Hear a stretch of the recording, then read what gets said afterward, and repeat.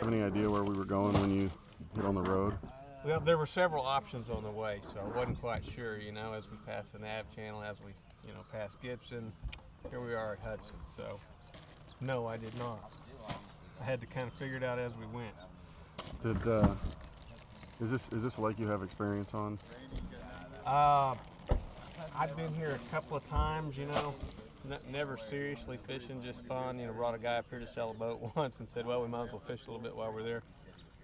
Grew up as a kid, my grandparents had a cove in here called Cardinal Cove, but man, I was young. All we did was crappie fish off the dock. So, you know, I don't have a ton of experience here, but you know, I think it'll fish a lot like it. Do you think that having just local experience, being home, that, you know, it kind of gives you any advantage?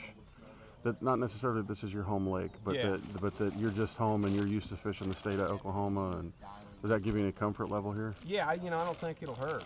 I think it's a good thing.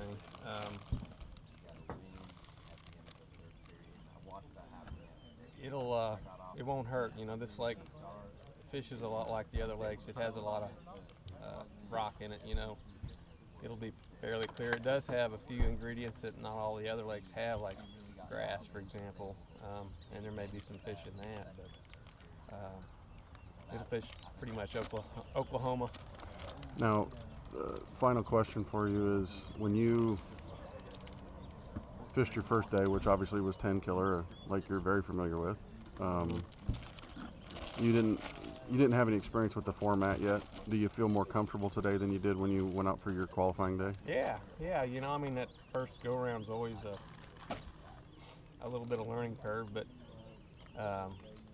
thank God I'd watched a few shows and studied my rules a bit, so I didn't make too many mistakes other than fish hitting the carpet, coming unbuttoned, coming in.